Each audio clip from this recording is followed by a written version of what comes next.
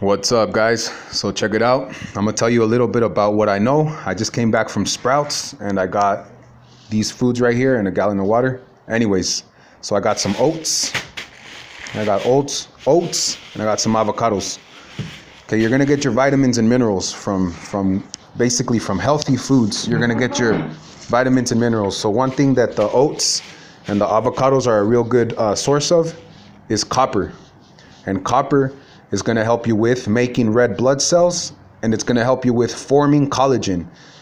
Collagen is a protein, and the body is made up of proteins.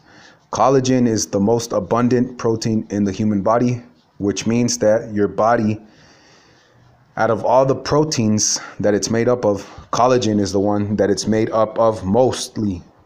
It's about 25 to 35% collagen, as far as I understand, all the protein in your body. So anyways, copper, there's a good source of copper, avocados and oats. Copper is going to help with iron absorption, making red blood cells, and forming collagen. Okay. Avocados are a good source of healthy fat, and they're also a good source of folate and a good source of vitamin K. So folate and vitamin K, and a good source of vitamin E and vitamin C. Okay, so those are vitamin C and vitamin E, powerful antioxidants, and they have a real significant amount. So vitamin C, vitamin E, good source of healthy fats. Also, like I said, a very good source of folate and vitamin K. And also a really good source of vitamin B5, vitamin B6. Okay, so you're getting all kinds of minerals and vitamins. So also they're a great source of potassium. Okay, potassium is a really important basically electrolyte or mineral. Okay, now these are a great source, fair to say, of folate and vitamin K, but tomatoes and potassium. But tomatoes are a good source, so they're not as strong of a source, but they're a good source of folate, vitamin K, and potassium. Folate is vitamin B9, and folate is needed to make new blood cells and to make proteins. Okay, it's very important for making new blood cells and for making proteins.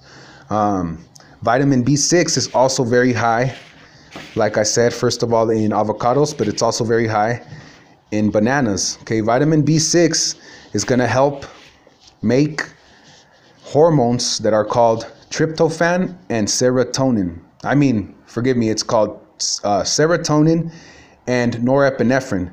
And serotonin, one thing that is needed is tryptophan to make serotonin. The bananas have serotonin, and B6, vitamin B6 is also needed to make serotonin.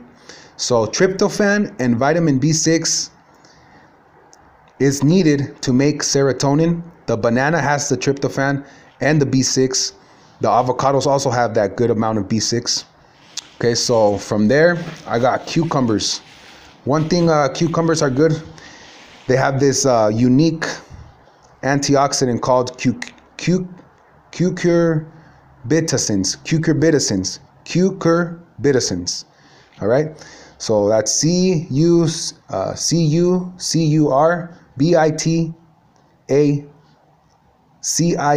cucurbitacins. Anyways, cucumbers have a unique antioxidant content, and like I said, they're called cucurbitacins. Lycopene is a unique antioxidant in tomatoes. Okay, vitamin E is significantly high in avocados, and vitamin C. However, there is a form of vitamin E called gamma and a form called alpha. Alpha is what's mostly found. It's the vitamin E that's mostly found, alpha, in foods. However, walnuts provide gamma vitamin E. So that's a lot less common, and it has different unique benefits, and it's, like I said, a very strong antioxidant. All right, from there, one last thing I would like to mention, magnesium. Okay, magnesium is something that seems to greatly lack in the average, let's say, American diet, for lack of a better way to put it. Magnesium, okay, seems to be one of the most important minerals that lacks in the human diet. So you're gonna get magnesium. You're gonna get it a fairly good source from your avocados and a fairly good source from your oats. Okay, you're gonna get, I would say, a good source. It's a good source of magnesium from your oats, a good source of magnesium from your avocados.